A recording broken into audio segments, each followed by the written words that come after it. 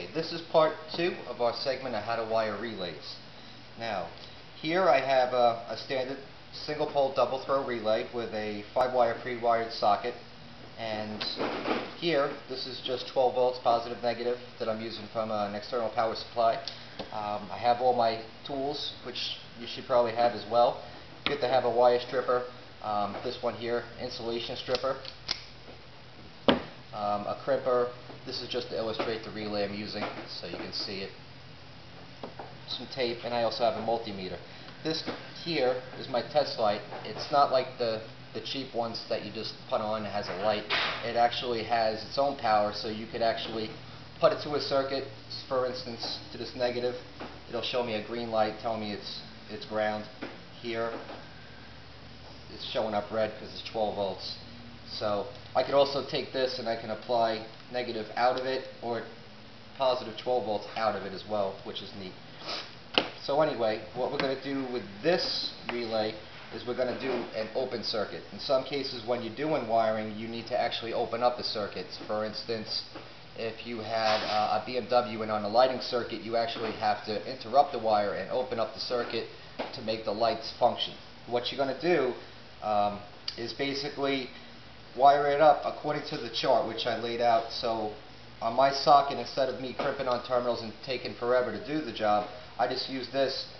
Green would be pin 87, just follow it along, blue 86, etc. And there's also a schematic at the bottom of the relay, so you can see what I'm doing here. Instead of seeing the actual pins, you can go by colors because this is a lot easier to follow by, I think, anyway.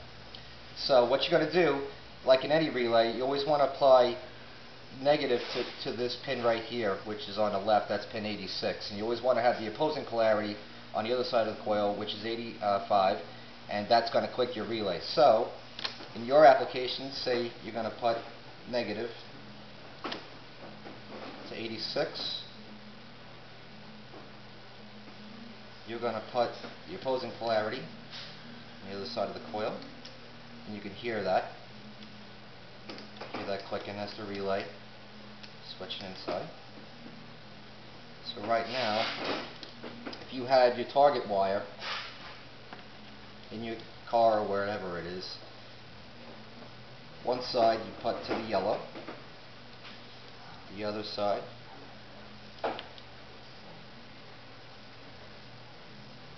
here. So this is the wire that you're working on.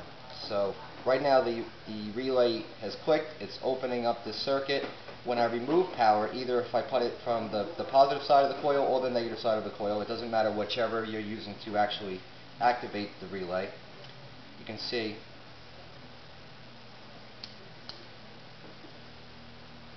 that it's opening it and closing it just as well. And that's how you do it.